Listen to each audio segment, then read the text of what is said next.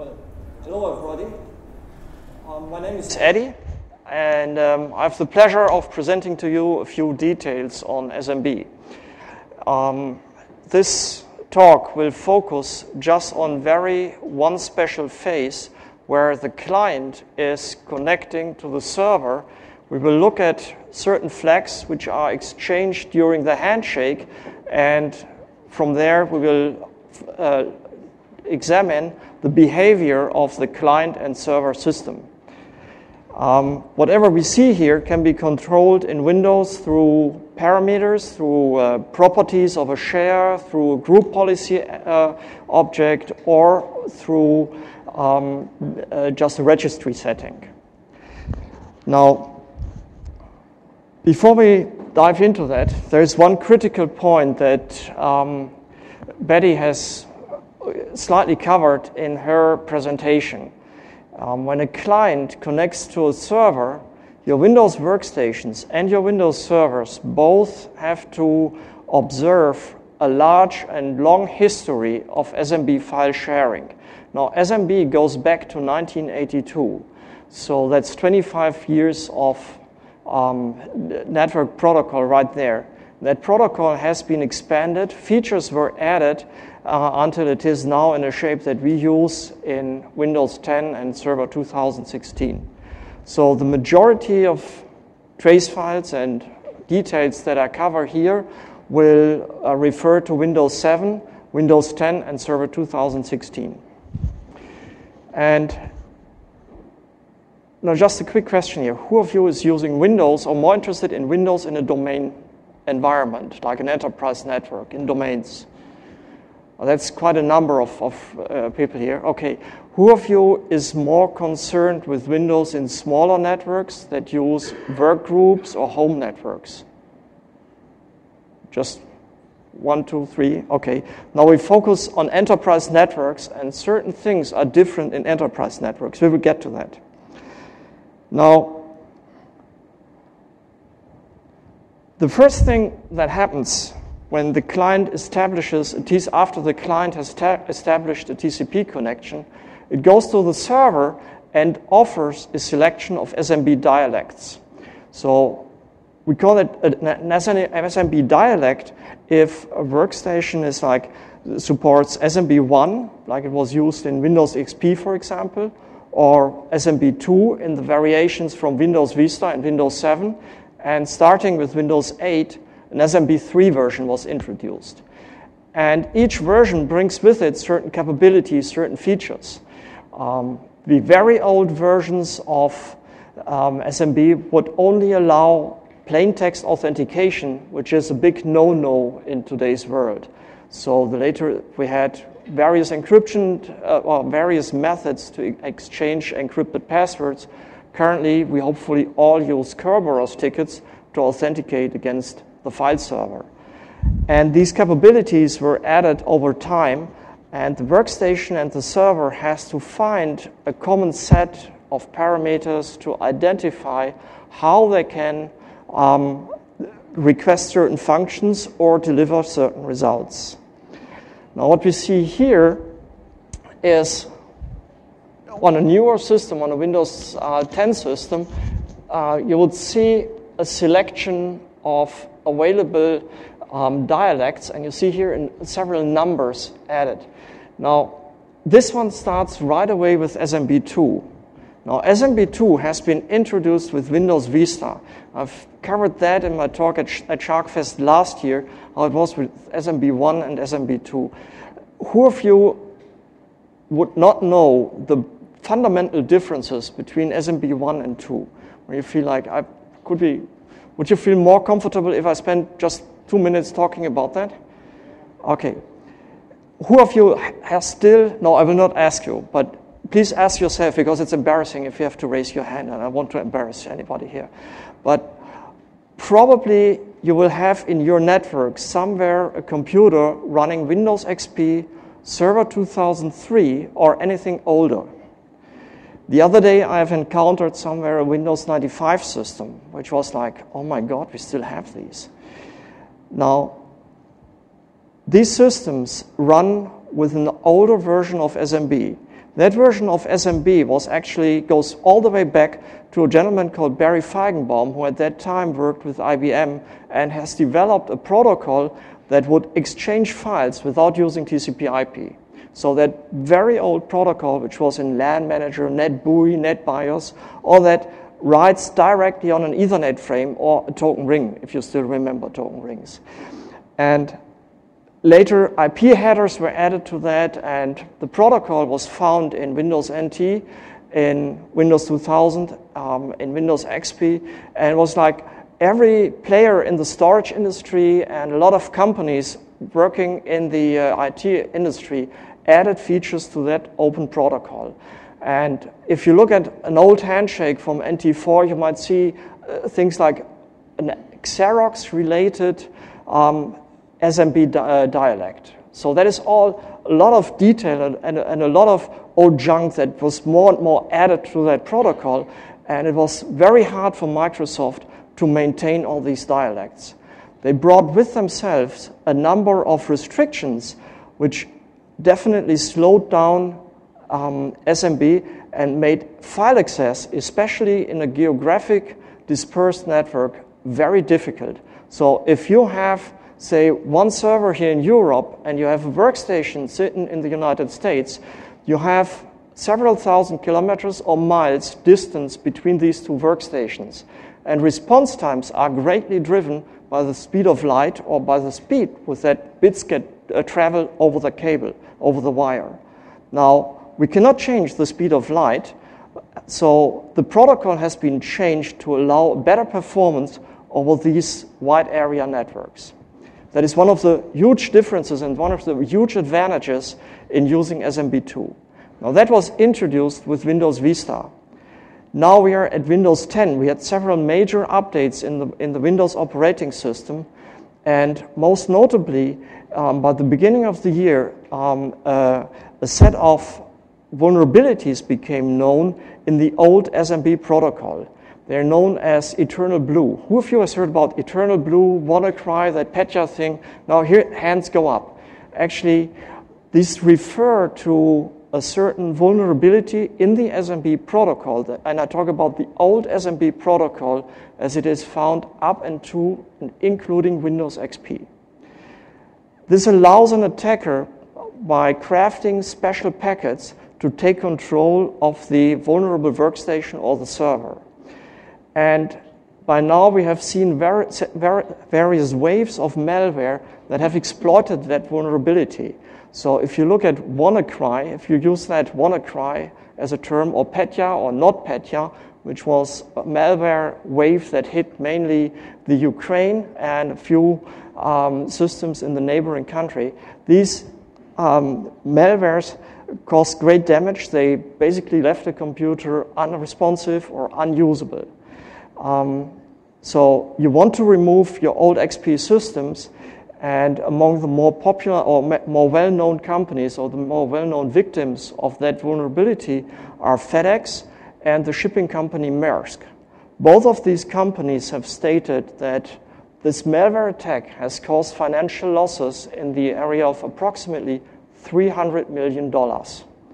So get rid of SMB1, because for the most companies, a loss of $300 million is probably deadly. So you have to be very big to cover with that, to be able to shoulder that type of loss. And certainly, it is a lot cheaper to upgrade your infrastructure. No matter what it costs, it's probably cheaper than $300 million to upgrade to newer equipment.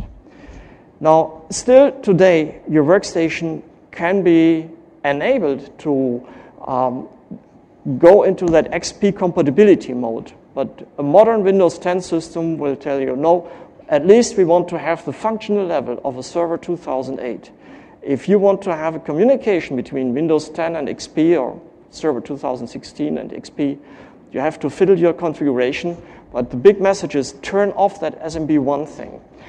And therefore, we only look at SMB2. I'll show you one short trace file, how it looks when the Windows 7 system establishes a connection. So you will notice that in the protocol column here, you notice the first line lists SMB as a protocol, and all other lines are labeled SMB2. Now, by the way, everything I'm looking at here only covers the application layer. So I'm looking at SMB or SMB2. I'm not looking at TCP handshakes, at Windows sizes, etc., at retransmissions. I'm not interested in that for the purpose of this talk. Now you see that the workstation sends one single SMB packet, and that SMB packet will be understood by older implementations of SMB, like Server 2003, and by the latest server, like a Server 2016. And here the client presents a number of dialects that it would support. And you see here the old PC network program, LAN Manager 1, Windows for Workgroups 3.1, if you still remember that one. So you can here use like literally 20-year-old protocols to exchange data. Now, note that we have here SMB2 with 3 question marks, which indicates, hey, remote server, I could speak various variations of the SMB protocol. But let's see, what do we have here?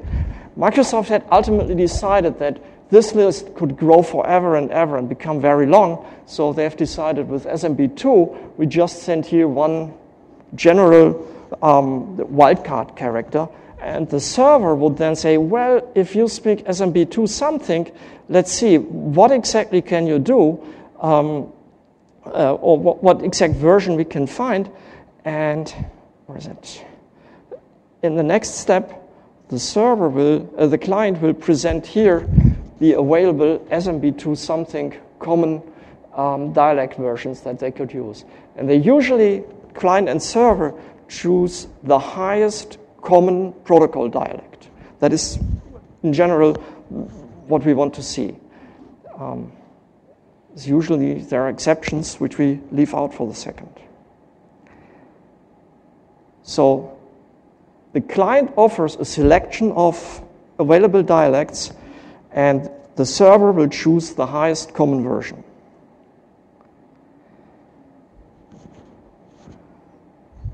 Starting with Windows 8, Microsoft pulled a very interesting marketing stunt.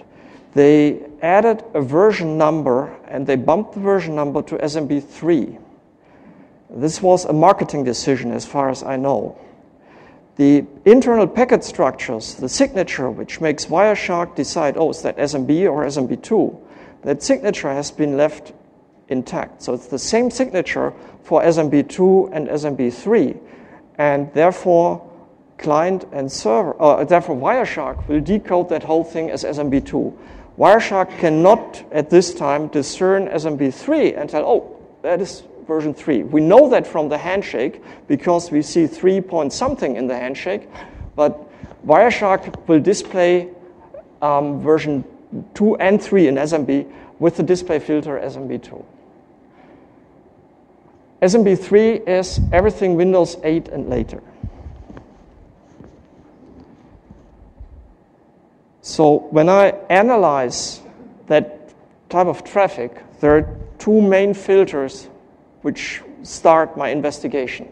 The first one is I focus on the TCP ports, which can be 139 and 445. Both are used more or less for the same purpose. In 139, we had, just for compatibility reasons and compatibility with NT4, one extra exchange of information, but all major current traffics work on port 445.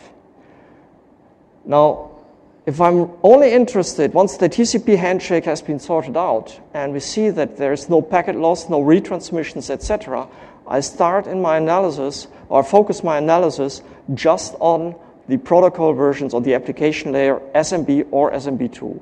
Now remember, the display filter SMB2 will also cover SMB3.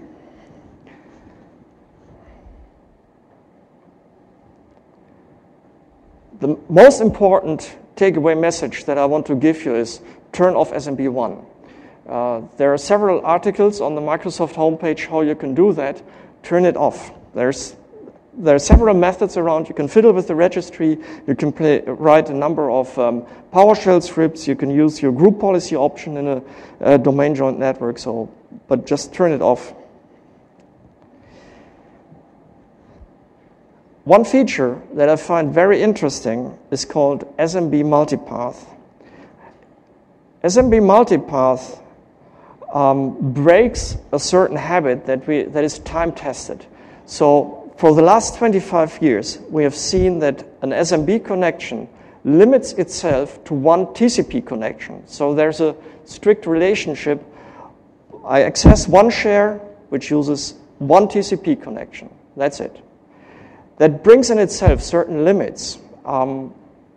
You've probably seen Jasper's talk about TCP. If you remember things like receive side window, the transmit windows from used in TCP, the detection of packet drops and the reaction to traffic packet drops that can cause TCP to throttle its whole send rate, and so that you will not saturate a link.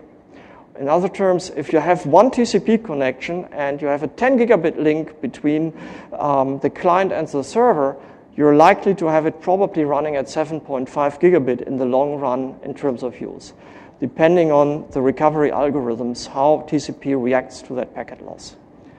Now, to get around that, Microsoft has added SMB multipathing, which means the client can use multiple TCP sessions.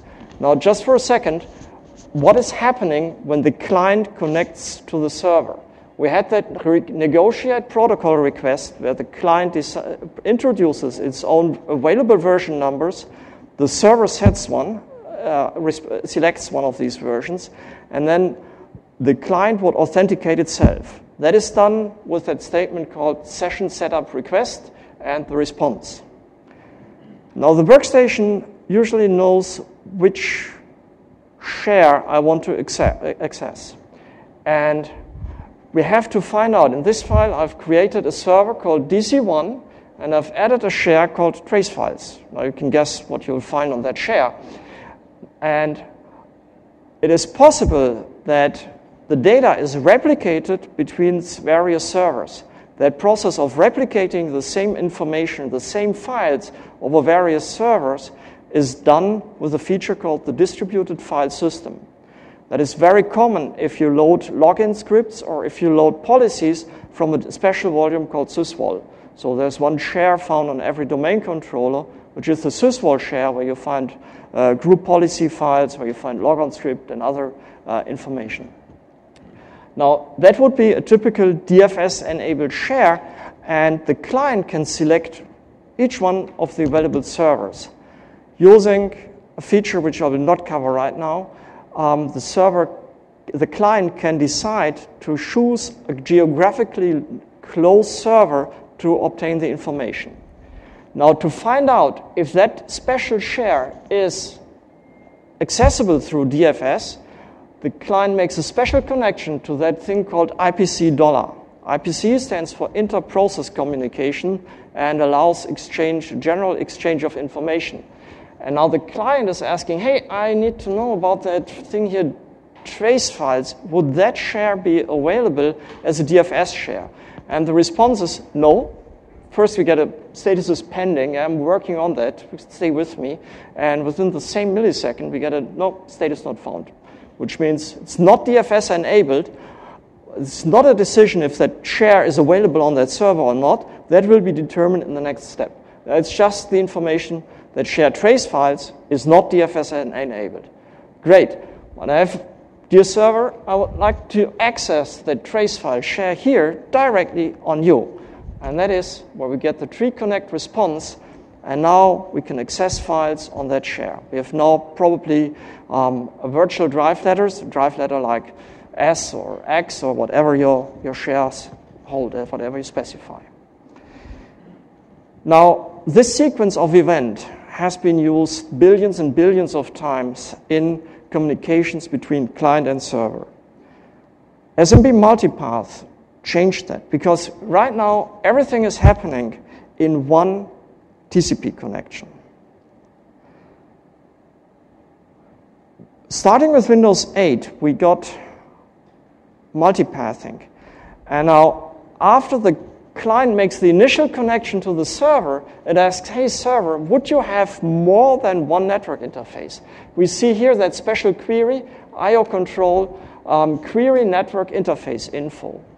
And the server then responds and goes, hey, yes, look here, I got a bunch of IP4 address, IP6 addresses, go pick something, and I have a bunch of network interfaces that you can use to access data from me.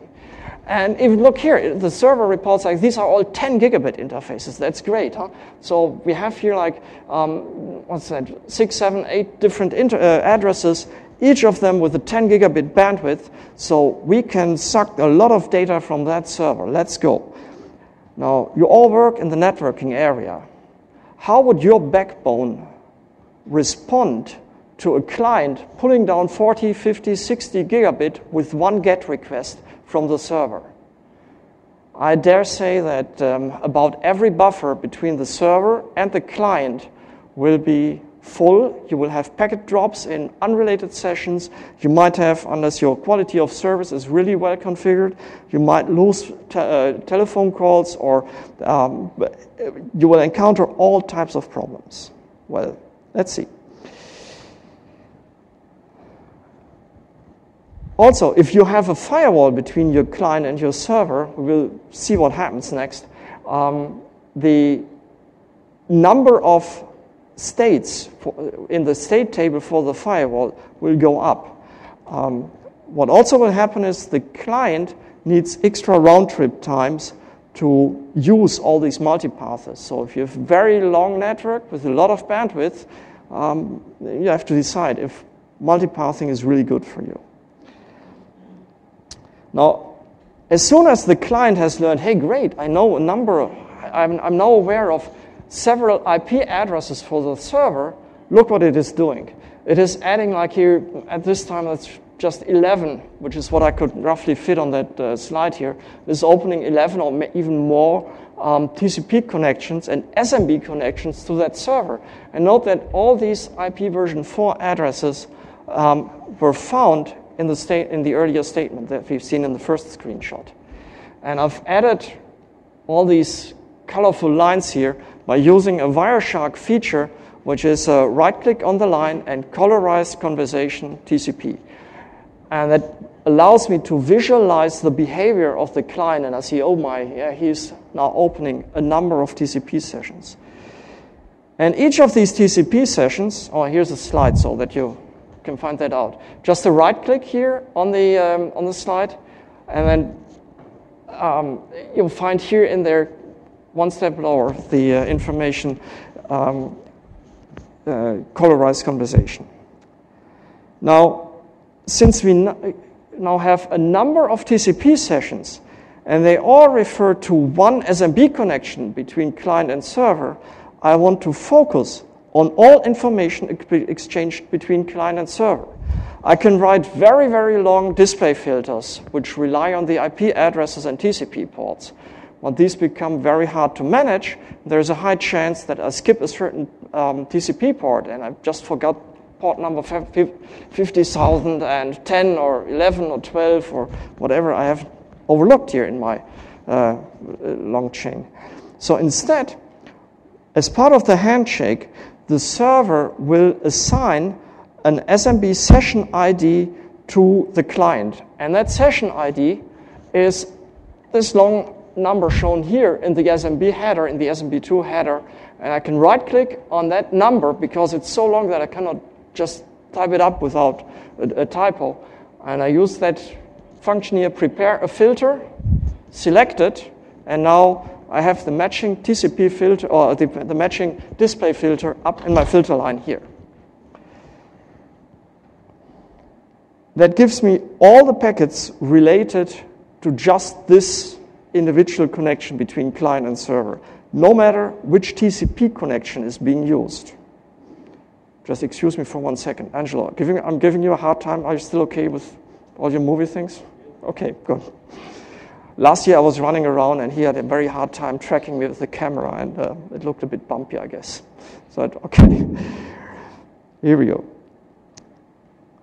Now, during the handshake, for every single handshake or every single TCP section, client and server will redo the negotiation of the SMB dialect. There are few situations where the dialect can change depending on the resource which you access from a server. So it might be that you have a mixed version. There's a cluster of Windows servers running mixed versions, and in that situation, the server might revert not to the highest available dialect number, but the highest available common dialect number for all servers. So it might be that the server downgrades to something that a 2012 server can understand, even if your 2016 server could do more. And now, please note that here, the client repeats its authentication. It goes like, hey, here's my session setup request. So you know that it's really me, the client, who has been authenticated earlier. And then we're asking some information about a file. So there's no tree connect statement, no query for a distributed file system. All that has been done in a different TCP section. And now we just continue working with whatever the user wants us to do. What I personally find very impressive in both implementations from Microsoft and how Wireshark detects that and handles it is, it might be that one TCP session is used to open a file and a second TCP session is used to close the file. So that's within one SMB session, it's just the stream of application. Whatever the user is doing, the client is just transporting through the SMB protocol all the requests. And they are split over multiple TCP sessions, and Wireshark detects that.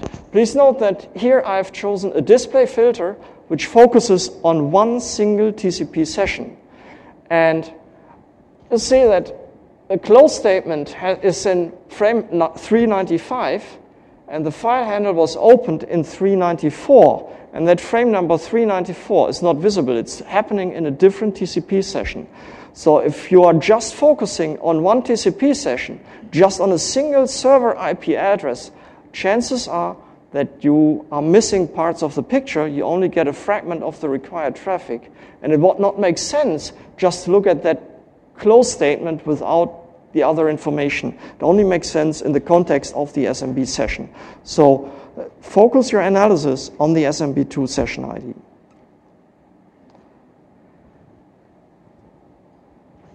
When we want to analyze that little part of the handshake, there, again, the two takeaway messages that I want to give you. One is focus on the session, on the SMB session ID, and the second one is just take a brief look at the TCP session. It could be that your Windows server has multiple interfaces and one is just dedicated for backup purposes. Or one interface is just dedicated for management purposes. So if the client tries to access that backup or management network, it might be isolated, and that can cause a bit of TCP trouble there. But it should be easy to spot that if a SYN request goes unanswered. So you have to make sure that the server would not offer this special IP address, that protected IP address, to the client. Another important part is that all these many TCP sessions running over multiple 10 gigabit links where a server is just pushing data into the network, that can overload your WAN, especially if the systems, if client and server are geographically dispersed. Luckily, we can get away with that situation, with the overload situation. There's a concept in Windows where you can define all your subnets, so you can configure all available networks in your Active Directory. You can link these network addresses to a concept called a site in the Active Directory, which is usually like a building or a city or just one entity where your company is present, one part of your network. And using again, a GPO feature, policy-based quality of service, you can define or you can limit the number of bits per second that a server would send into that network segment. So your server might have two 10 gigabit interfaces, but you as network administrators are aware that the slowest link is 100 megabit. You can tell that information to the server, store it in the Active Directory, and the server itself will limit it and just not exceed the bandwidth that you have configured, even if multiple clients are sending requests at the same time, which means we avoid TCP packet loss just in the first place.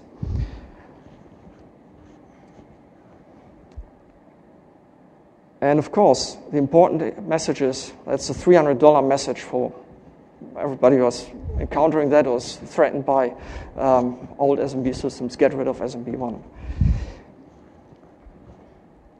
Now, before we just stop that and dive into caching, I'm doing a lot of talking here.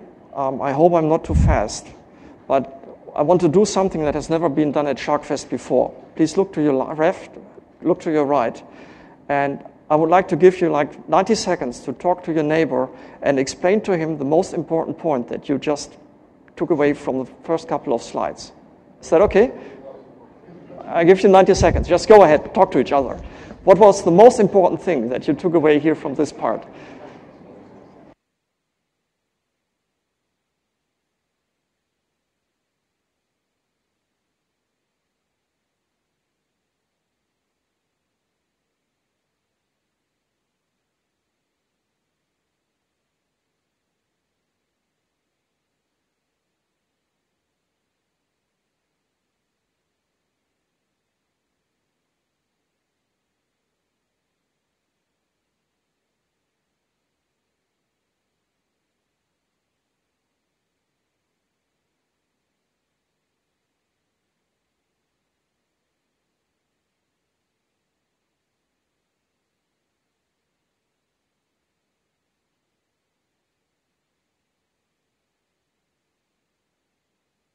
Okay, I hope you could explain, all of you got something from that.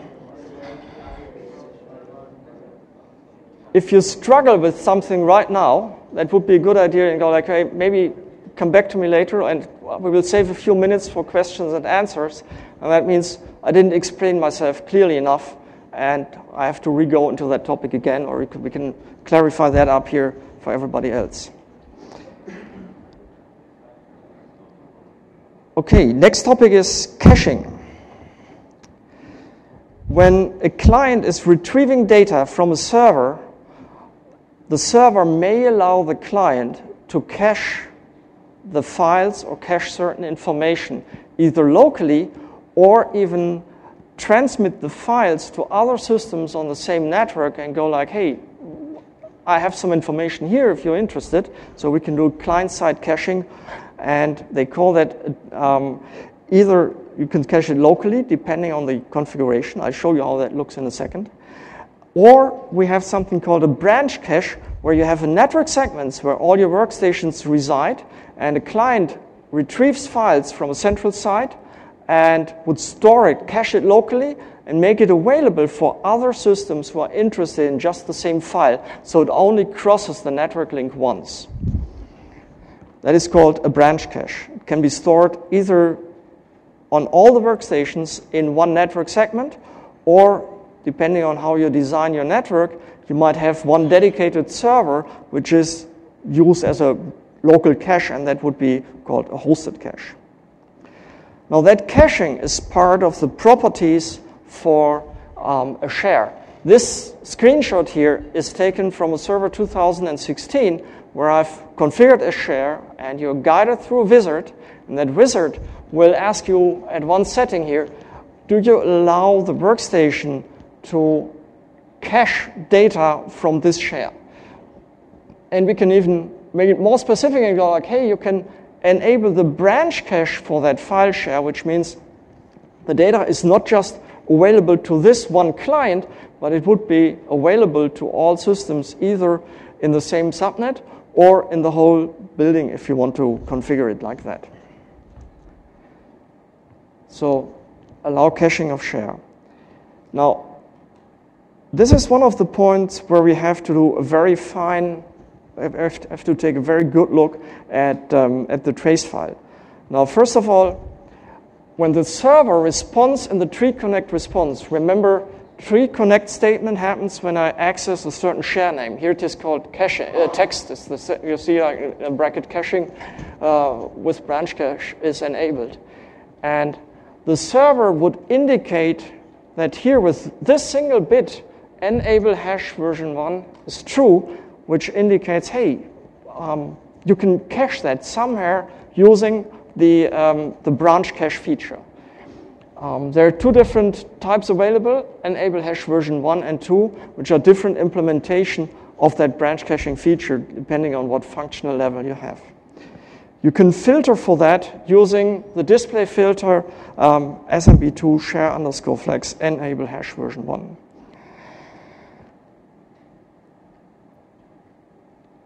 Luckily, we don't have to remember these long topics here. Actually, let me show you a little trick in Wireshark. That should be visible. I hope you can read all that. And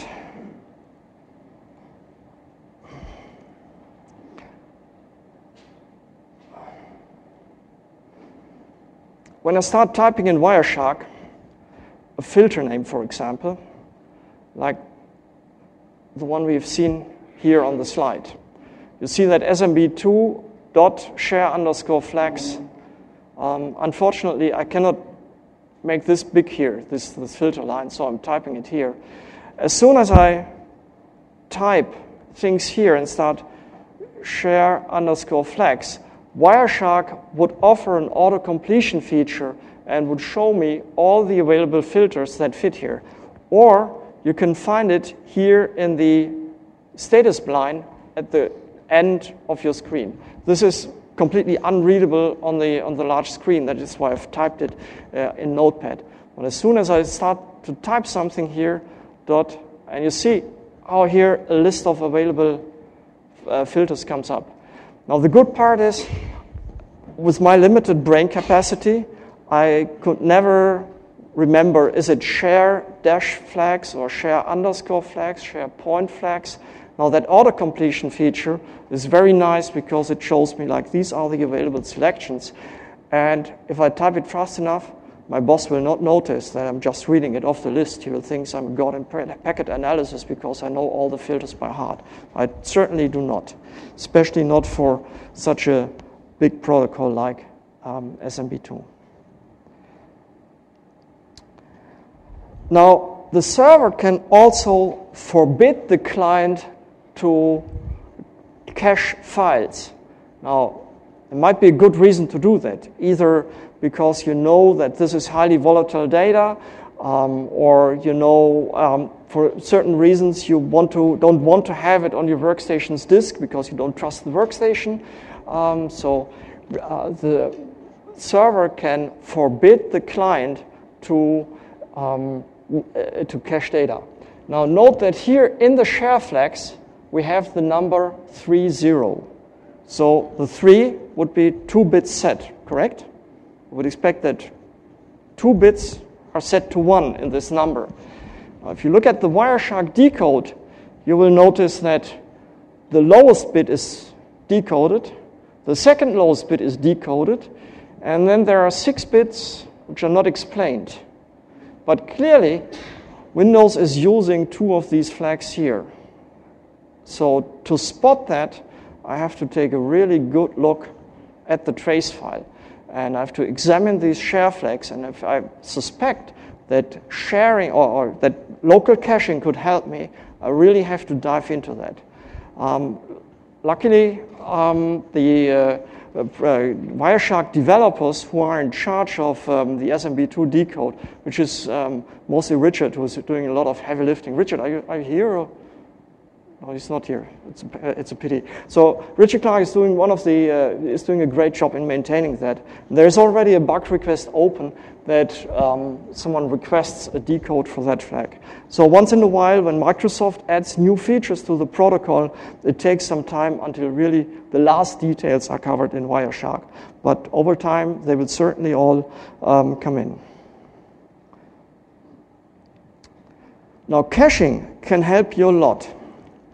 If you use that branch caching feature, the workstation will send a request. Hey, I want to access that share. The server tells, well, branch caching is enabled. You see here that version 1 hash flag is being set. And then the workstation will retrieve a hash. Now, how branch caching works is the server splits a file up into, roughly spoken, into 64 kilobyte blocks. It chops it up into tiny pieces. And the client will first ask for a hash code of that interesting 64 kilobyte block. And instead of sending that 64 kilobyte block over the line, we only transmit a short hash code.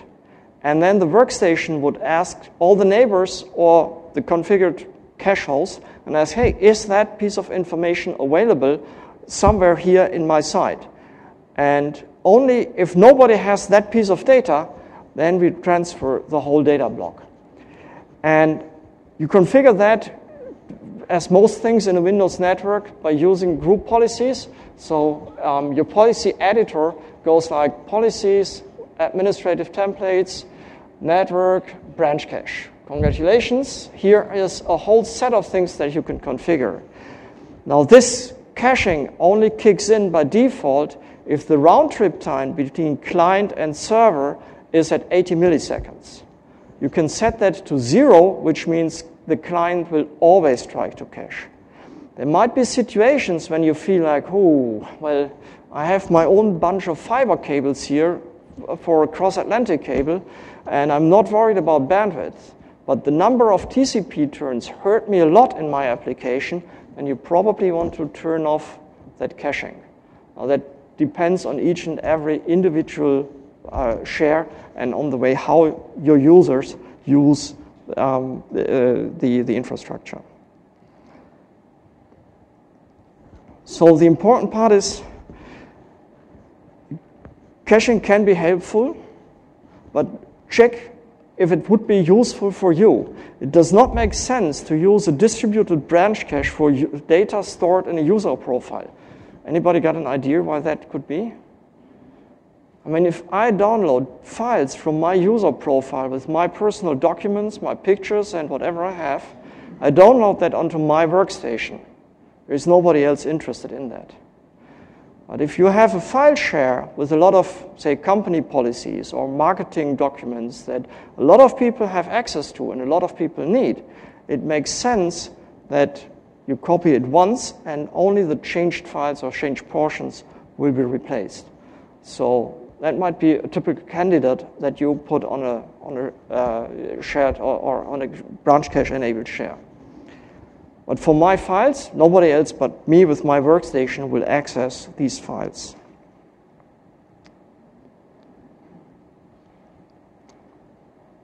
One more part before we start with questions and answers, which is encryption. Starting with Windows 8, Microsoft has added encryption as an optional parameter to SMB3. So the client, again, your server administrator will, let me increase that a bit. The server administrator will define as a property for the share, this has to be encrypted. This does not rely to data on the disk, but this refers to data in transit.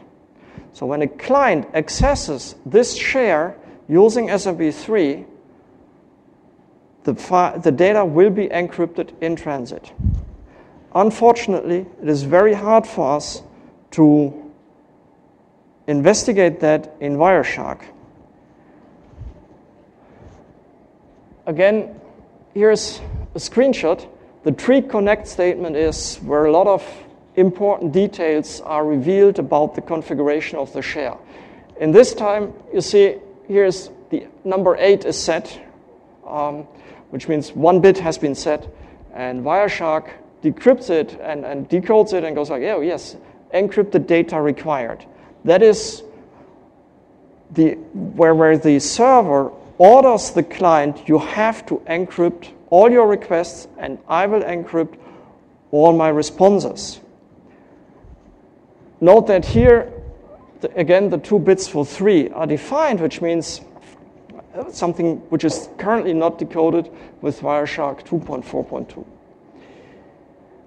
Once this bit has been detected by the client, everything else will be encrypted. And all you see is like encrypted SMB3. And you cannot tell from the decode if that is a file open operation, if data is being read, if data is being written, if some log management is happening or any other interesting things are happening on that wire. So no look into that. I'm sorry. Well, wait a second. Encryption is clearly an SMB3 feature. It has been introduced with Windows 8. Now, you might be tempted to break out that Windows 7 box and go like, hey, let's go to that share and let's start the application and see what's happening. No such luck. Here's the client sending a tree connect to the share called confidential and getting an access denied. So even though we are giving the right username and password, the server will reject access and will tell you access denied. Now, that could also be a return code for, sorry, we are missing the ACL on the server. You're missing the rights in the file system.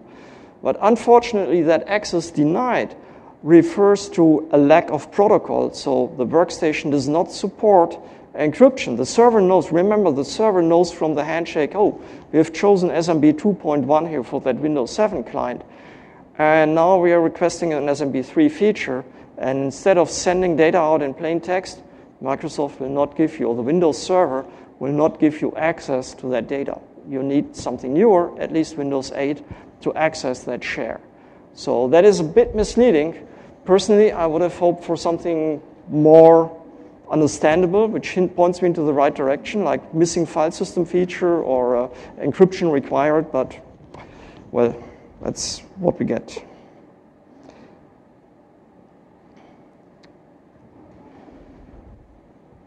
Now, again, the important parts. SMB3 allows encryption of SMB traffic, but that requires Server 2012 or later, or Windows 8, Windows 10 or later. Anything older will get the slightly confusing message, access denied.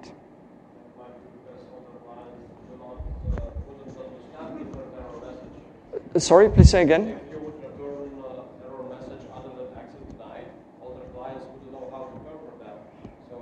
Yes, that is certainly one thing, that access denied is certainly available as an error code that can be translated into something for the user. But it's probably one of the cases where you have a hard time in describing that. So it is. They would not understand the return code. Yes, definitely. Yes. So access denied is probably not a bad choice because every SMB2 implementation would understand access denied. Yes, sir.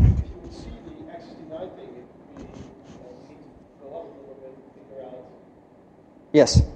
Yes. So if you see that access denied, you have to go for the SMB version that has been requested and go like, is that my problem? Yes, and you have to dig a bit deeper. Yeah, definitely.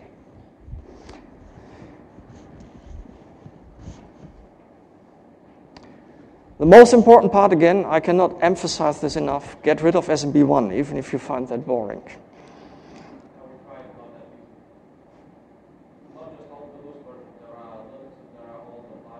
Yes, there's a whole bunch of systems. I know turning off SMB1 can be painful. There are scanners out which would store the documents which have been scanned through SMB1 on a file share. So you suddenly have to replace that scanner. So there are all types of devices around which still speak SMB1. You might have point-of-sales terminals which are running with a special version of Windows XP. No chance that you will get them with SMB. Just start a project to replace all these old devices. Please, please, pretty please. So that brings me to the end of my presentation. Not exactly an hour and 15 minutes, but we certainly have time for whatever question you have, as long as I can answer them. Christian, please.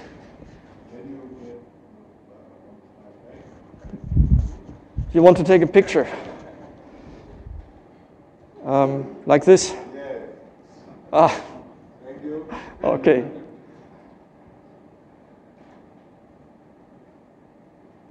No more questions?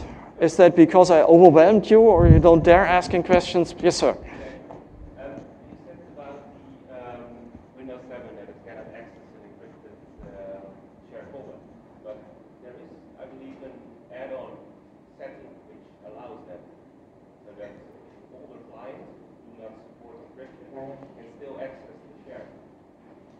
I'm not sure if you can do that. Actually, I did not dig too deep into the Windows policies, but as soon as the server administrator checks the box and goes like, use encryption, then this is what the Windows 7 system does. And I think it makes a lot of sense because you have confidential data. You don't want to expose it just because you have one old device. From a policy-making sense, but there might be ways around that. You can certainly downgrade it. You can tell it like, well, use that trick with the distributed cluster thing.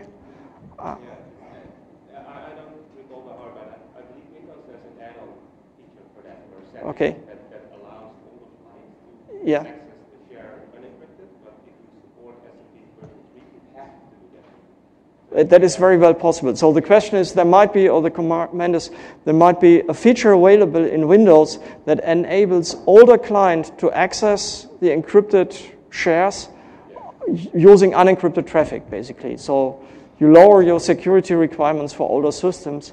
If you decide to do that, okay, well, and everybody has to decide that case by case, certainly. Another question, what I found a little bit confusing about the page from Microsoft is that you have two levels of encryption for SMB. So you have your shared Yes. encryption and you have kind of server-wide encryption, but the point in which the server says now you have to talk encrypted is much earlier if you configure it server-wide. Yes. So I spend a lot of hours trying to understand the difference, but it's not really documented. for a number of years, I think starting with Windows 2000, Microsoft has added IPsec, and you can force through a group policy encryption of traffic between two systems based on IPsec. And I tell them, well, you have to use IPsec right from the beginning and use it even for DNS and whatever other traffic you have. Here is Richard. I'm just referring to that slide.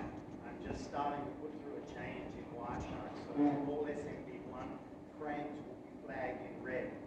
And they'll have an expert info in them saying this is a security problem. Thank you very much. So, by the way, this is Richard, who is doing a great job with the SMB dissector. And for those who did not hear it, let me repeat that you try to put in a change that every SMB1 packet will be flagged in red through the Wireshark expert, indicating a potential security problem. Summary pane, it'll show Yes. red on black, which is our standard signature of there's a problem Yes. here. Just like a TCP, like a spanning tree topology change or something like that. Yes, absolutely. And inside there'll be an expert info saying this is a security issue. You should get rid of SMB1. Excellent. I would love to see that in Wireshark.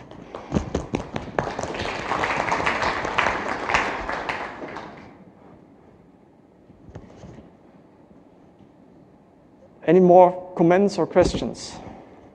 Yes, please. Is all the file cached or chunks of file can be cached on different? For the files, for the branch cache, how that works? Yes. Actually,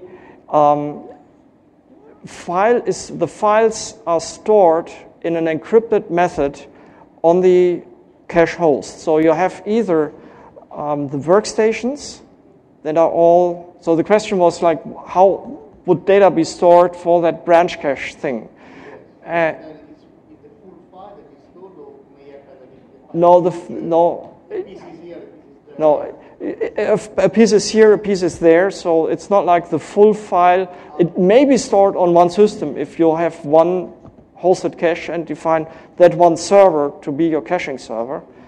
But if you have a distributed cache, data can be found anywhere. There's not necessarily is it restricted to one system. A bit like a torrent, yes. And it would be stored in an encrypted method, and the master key to that is, it's documented from Microsoft. It is generated when you create your domain, and the process is not exactly easy to follow, but it is stored in an encrypted and protected way, and unless you know that key, you will not be able to retrieve the data, that fragment, from the hard disk. So to decode that, you have to be a member of the domain and need access to that key.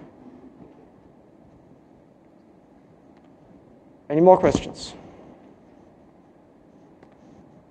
Well, I hope you're not sorry that I'm adding 50 extra minutes to your break then.